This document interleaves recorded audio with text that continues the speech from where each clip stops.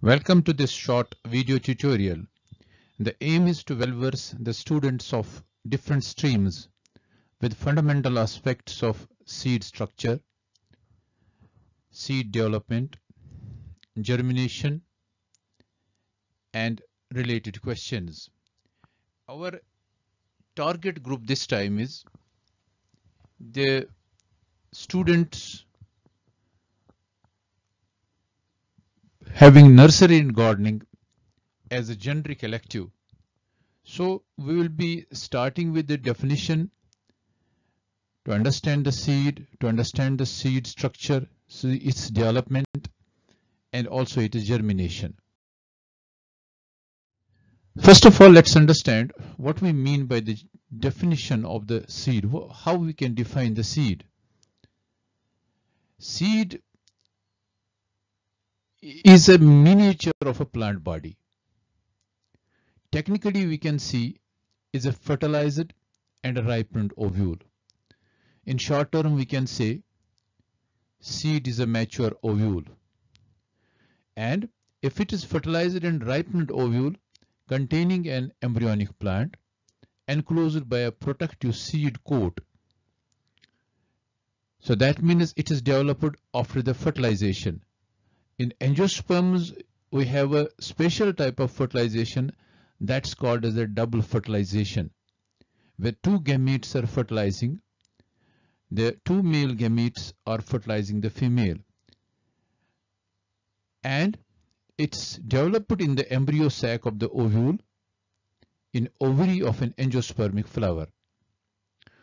So we have in angiosperms, seeds always confined within the fruit.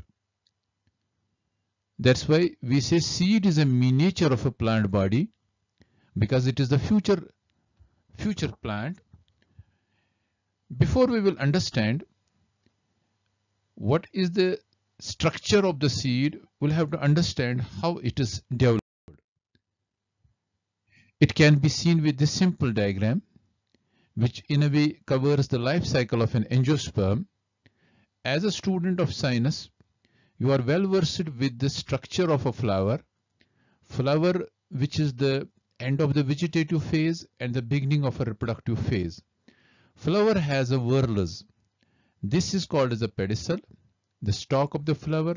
This is called as the sepal. This is called as the petal. These are the androecium. This is the gynoecium. So we call them as calyx, corolla, androecium, and gynoecium. Two things are taking place in the flower.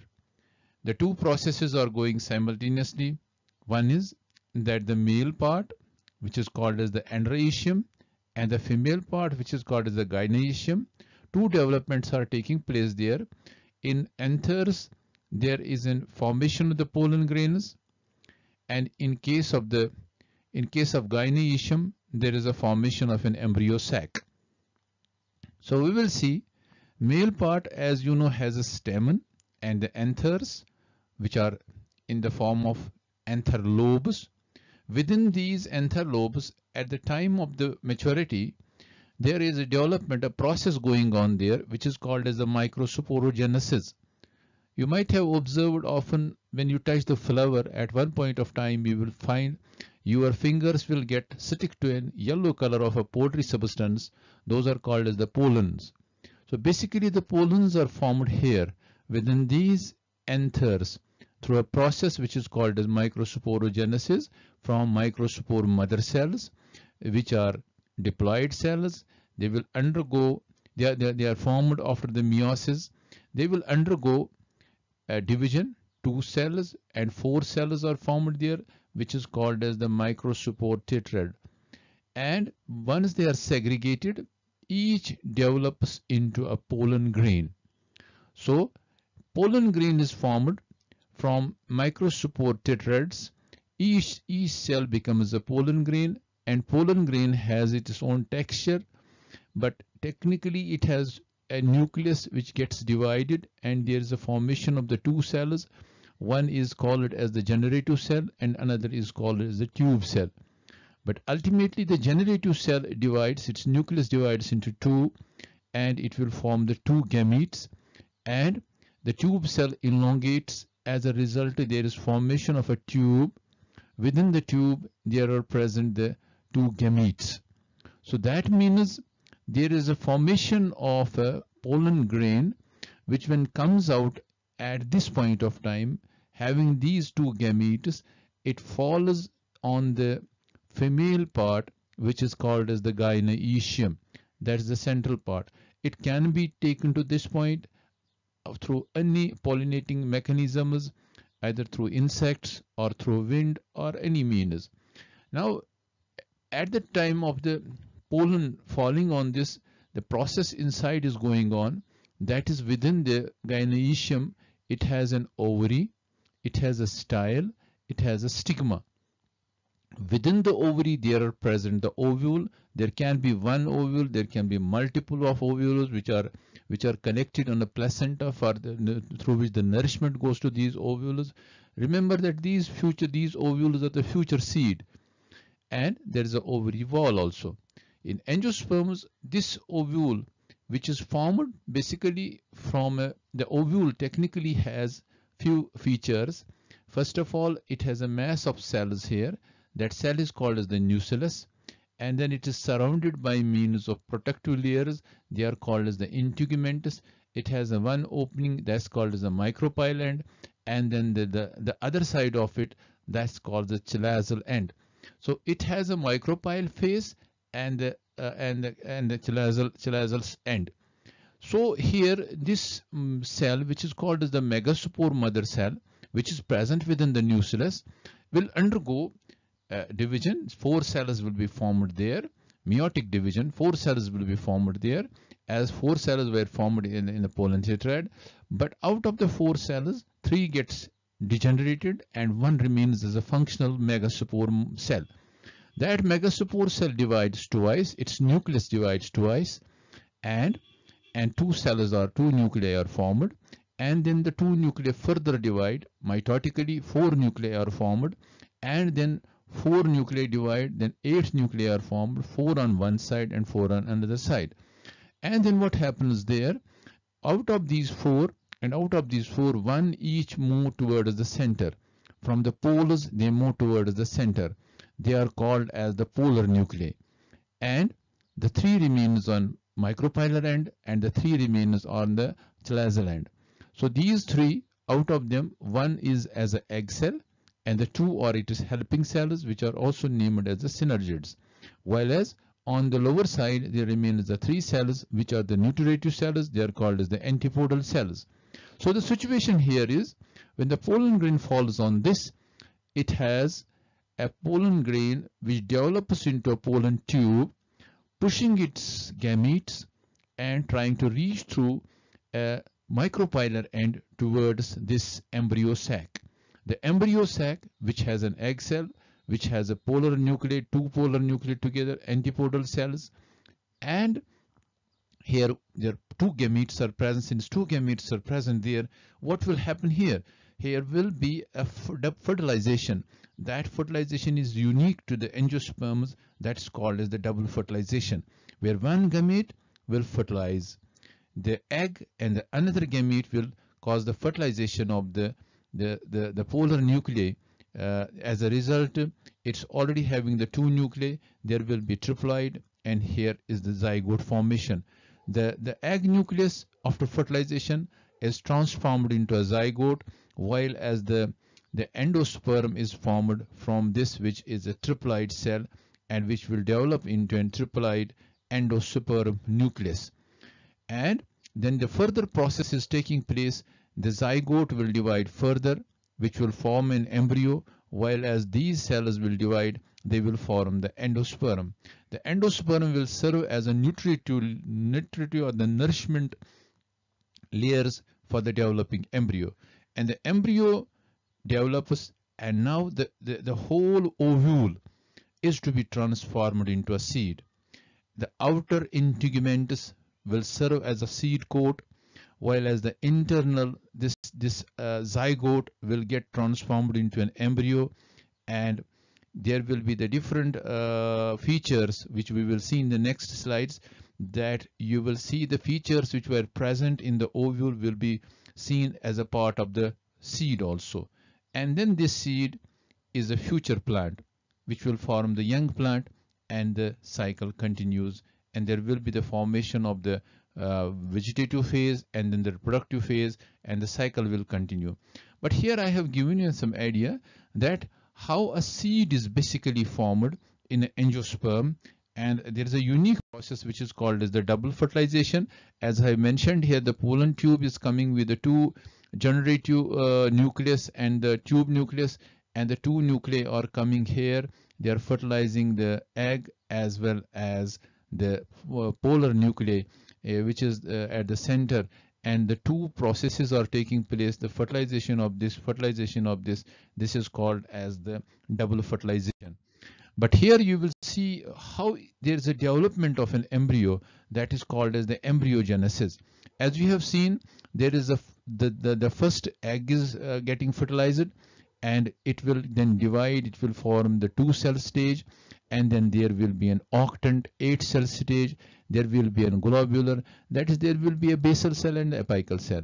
First it is one cell, the 2 cells are formed. The basal cell will form the suspensor cell, and the apical cell will form the octant, that will be the embryo proper, and this will go on dividing, and so that the embryo is going down into the seed endosperm. Globular stage will be formed there, triangular stage will be formed there. This is the suspensor, and then there can be an heart-shaped formations, and there is a torpedo-like structure, and ultimately the mature embryo is formed.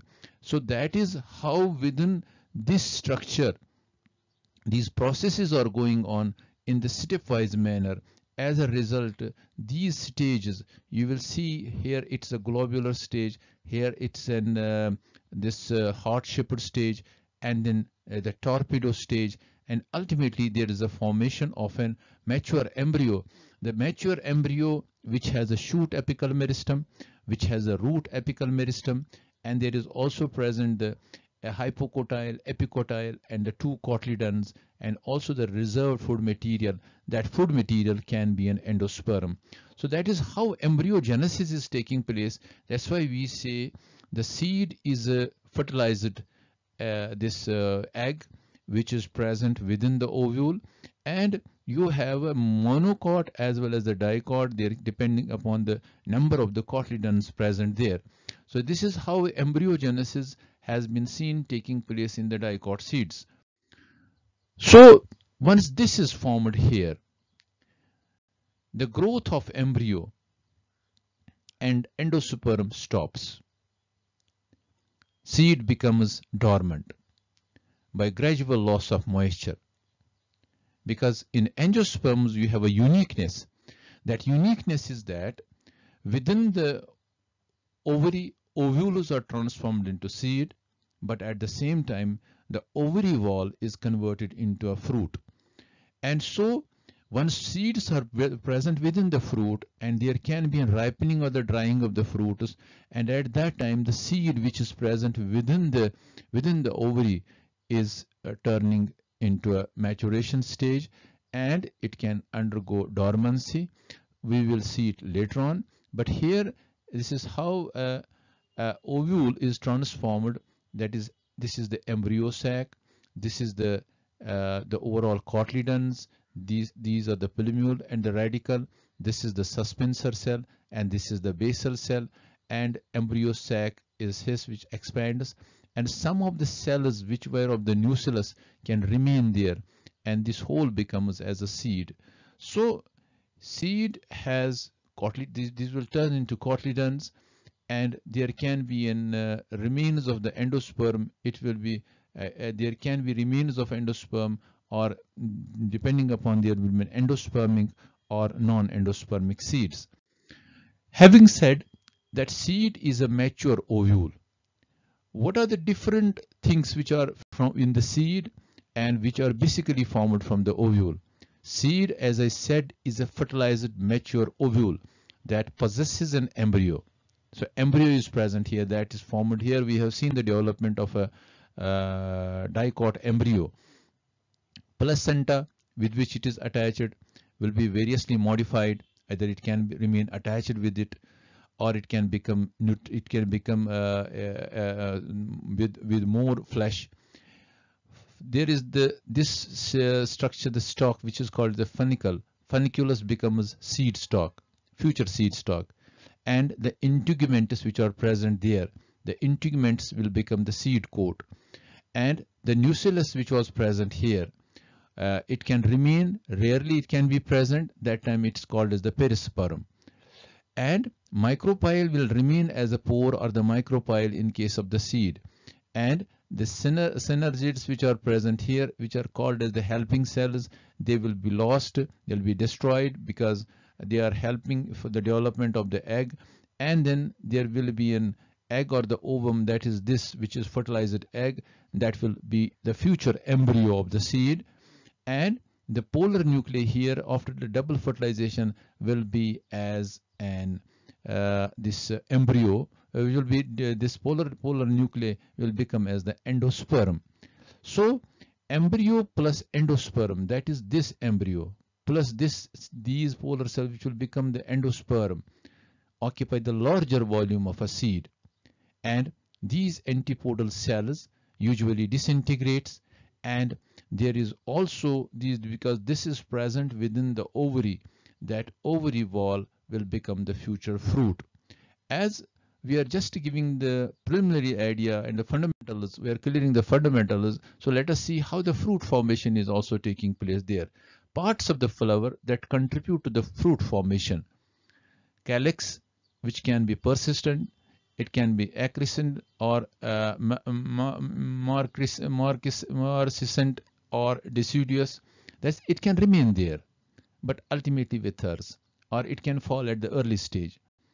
Corolla usually deciduous, it falls. Androecium usually deciduous, so it will fall. The gynoecium, out of that, the stigma usually withers, often remnant may be present. Style withers, but it is the ovary wall which will become the fruit wall. And we have the true fruits where it can be the pericarp. Ovary wall will get developed into fleshy pericarp. We can have is a generalized structure here, where we have flower here. That flower is having a hypanthium, or it is having a receptacle which is here, and the ovary is sunken within it. Within that ovary is present the ovule. This is the gynoecium. These are the sepals, petals, and these are the androecium.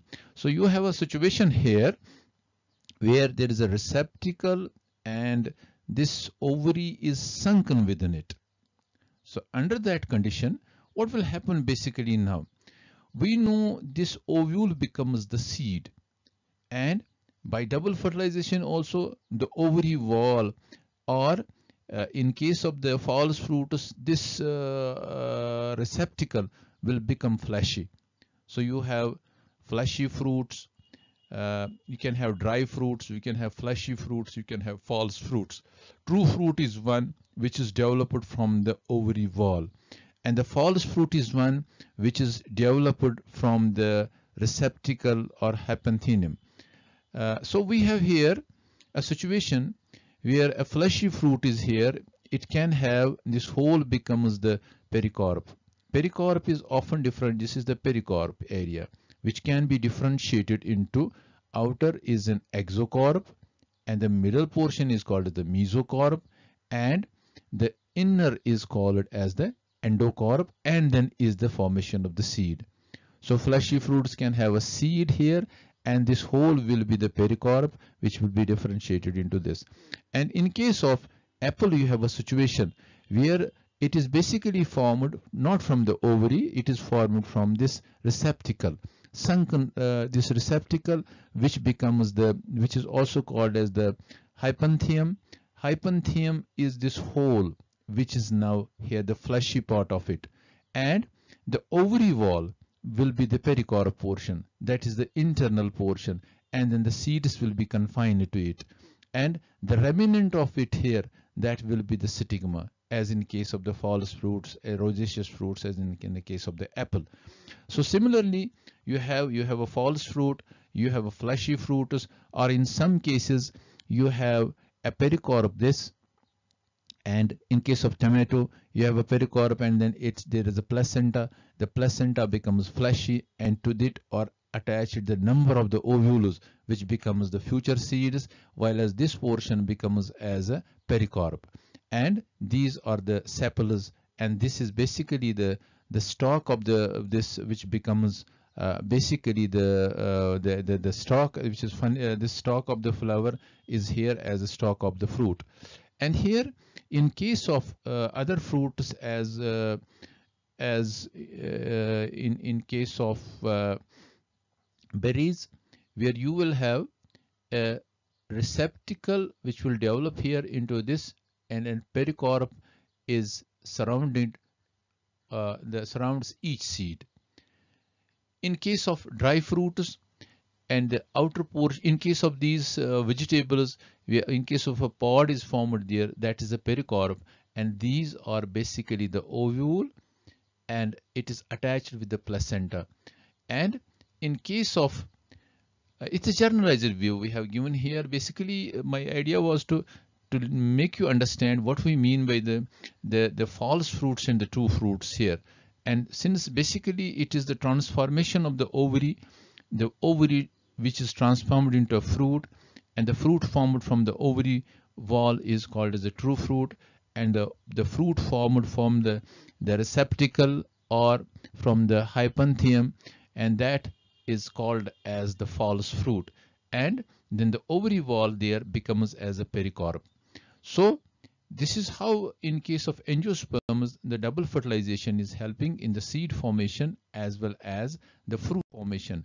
That's why we have a seed within the fruit. As you see in case of the apple, this is how the apple flower is, rosaceous flower is here, and then there is the sunken ovary there. These are its ovules, and this area will develop into the fruit portion, that's called as the hypanthium, and then this becomes as a core portion, which is the pericarp of the ovary wall, and the seeds will be confined internally. And this is the remnant of a stamen and the style, which is here in the fruit, and this becomes the pedicel of the flower, that's the pedicel of the stalk of the fruit. So this is how a false fruit looks like and is formed from there. But here the question is not of the fruit formation. Basically, we are discussing the seed formation here. We'll have to see how the seeds are confined. Basically, the ovule has got transformed into a seed, and ovary wall in this case has developed into an apple core, or which is called as the pericarp. So receptacle or the hypanthium develops into a fleshy fruit, which is fleshy fruit pod. And each seed, when you see the seed has an embryo within it, seed has a seed coat within it, seed has a cotyledons within it, and that seed portion can be seen here as in case of a bean. This is how the seed is looking. When you take out the seed coat, that is called as the testa, and then you find here the hilum is present here, and there is also present a micropyle end, and when you remove it, you find here also an embryo which has a radicle, which has a pilumule, and then this whole area is the cotyledon, and the outer one is called as the testa or the seed coat. In case of monocot, you have a seed coat externally, this tip cap is there, and when you see the anatomy of the monocot seed, you find that the seed coat is fused with the ovary wall also, and then it has here a structure that is more visible here. There is present as a seed coat, and the whole area is the endosperm. There is a formation of a single cotyledon which is present here, and it has an epicotyle, and then there is present the radicle. This whole area is the embryo, but you will find a single cotyledon which is also called as the scutellum. This layer is called as the epithelial layer, and this whole is the endosperm layer. So in case of monocot seeds, as in case of maize, you have the single cotyledon, and the cotyledon is above the cotyledon is the coleoptile. that's capping this, and here is present the coleorhiza, and this is how monocot seed looks like. There are some of the seeds which is the bean seed, as we have discussed it, external features of the bean seed and the internal features of the bean seed, anatomy of the bean seed. Similarly, the bean seed has two cotyledons and no endosperm because it has cotyledons, but the wheat seed has one cotyledon and endosperm. So there is an endosperm hole, there is one cotyledon. The castor bean seed has the two cotyledons and an endosperm. So there can be with cotyledons and endosperm, or there can be the only endospermic seeds. So these are some of the seeds. You'll see their different colorations, different pigmentations, and different textures are present there. So seed, we have seen. What is the importance of a seed? As you know, the importance of the seed has an importance in propagation of new generation of species. So it's a reproductive propagule which will help in the propagation of new generation of species, and also is an important natural wealth, and it sustains both plants and animal life, used as a food and medicine, and we extract a number of oils from it. So as a seed, it assures us the food security. And what are the types of the seeds now? Broadly, there are two types of the seeds. One is endospermic seeds, or they are called as albuminous seeds. They have a reserved food material, endosperm, surrounding the immature embryo. You know the endosperm. Endosperm is formed by double fertilization. It fertilizes the polar nuclei. Example is maize, castor, wheat, barley, and grasses. Non-endospermic seeds are called as the ex-albuminous seeds. They have a reserved food stored in cotyledons, beans, almond, groundnut. Besides food material, seeds contain embryo. An embryo is comprised of radicle and plumule. Radicle elongates, gives rise to primary root, and plumule elongates to produce aerial shoot. So we have two types. One is called as the endospermic seeds, and another is the non-endospermic seeds. And broadly, we have a monocot and a dicot seed, as we have already seen in the earlier slide. Monocotyledons contains one cotyledon. The main example is the corn, on which is a maize seed, or which is a corn, which is a monocot seed. And this is the external pericarp. It has an aileron layer. It has an endosperm here, and then there is the cotyledon. That cotyledon is called as the scutellum, and it has an outer covering of the that's called the coleoptile, and the root is covered by the coleorhiza, and then there is an embryonic leaf. And so here are present the epithelial cells also. Plumule is present there, radicle is present there. Radicle is surrounded by coleorhiza, and the plumule is surrounded by the coleoptile. In case of dicot seeds, as it has an micropyle and the hilum portion here, and is surrounded by means of the seed coat, and it has two segments, equal halves. They are called the cotyledons, and then there is present an embryo axis, the embryonic shoot, which has an embryonic leaves within it, and which will be having the root as well as the shoot, and then there are present the two cotyledons surrounded by means of the seed coat. So monocot and dicot seeds are present there. We have seen so far that how the seed is basically formed. Basically, in case of the angiosperms, how it is formed. And now let us see how the seeds, because we have already seen the different methods of seed sowing, and then the seed has to germinate. And that seed germination is the process of reactivation of metabolic machinery, because seed can be a dormant, but it has to undergo the reactivation of metabolic machinery of the seed and the emergence of radicle and plumule, leading to formation of seedling, is called as a seed germination.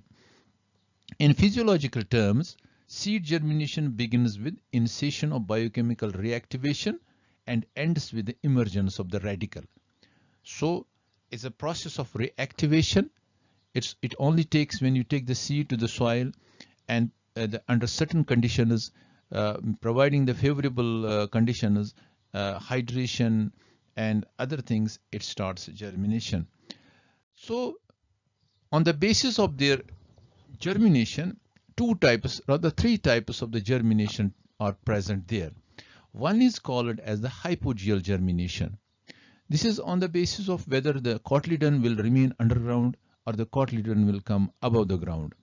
Hypogeal as a term means below ground.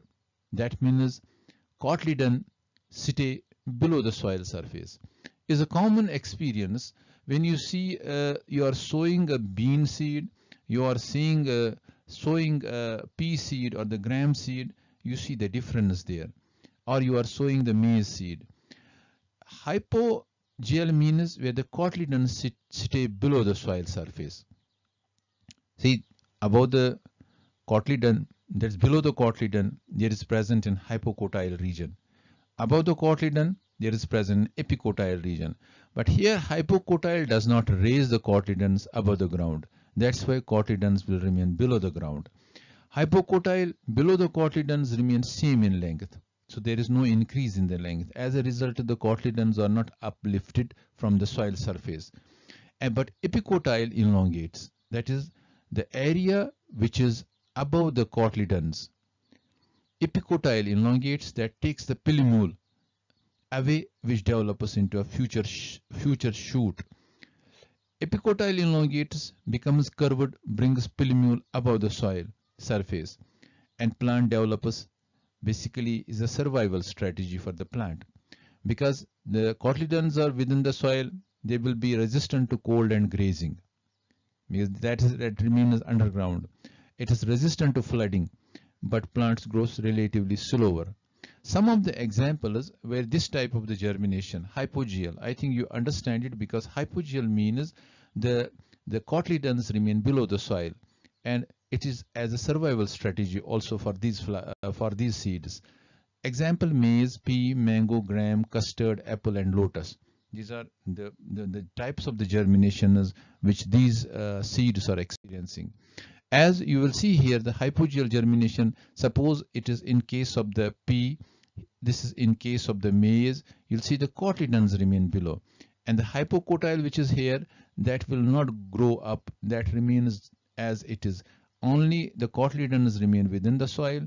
It is the hypocotyle area which will go up and will get curved upwards and will lift the pillimule side towards the aerial side.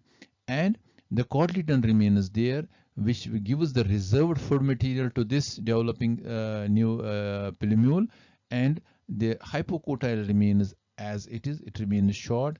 As a result, the cotyledons are remained within the soil. That's why it is called as the hypogeal germination, and the epicotyle, which leads the pillimule up and forms the aerial foliage. As you will see in case of the this maize seed also, the situation remains the cotyledons are below, hypocotyle does not elongate, and the hypocotyle remains short. As a result, the cotyledon remains downwards, and the coleoptile comes up, and then the epicotyle comes up, that takes the first leaf, leads to the formation of the first leaf. So this germination is called as the hypogeal germination, as we have experienced it in case of pea as well as in case of the maize. Then comes the next germination, that's called the epigeal germination. That's above the surface. The cotyledons are above the surface, soil surface. Hypocotyle elongates very rapidly, and cotyledons raise it above the soil. It is reverse of the hypogeal. Here the cotyledons are raised above the soil, and epicotyle remains unchanged in length. Plants with epigeal germination are vulnerable to grazing because they are taking their cotyledons above. If there is a grazing, their reserved food material is gone. While in case of the hypogeal, the reserved food material remains underground, and there can be an adverse weather conditions also. So as an evolutionary strategy, plants produce lower seed output. These types of the plants, they produce lower seed outputs because in nature they have to survive, and plants grow faster. Examples include bean, cotton, castor. These are the some of the germinations which are experienced in these plants, which is called as the epigeal type of the germination.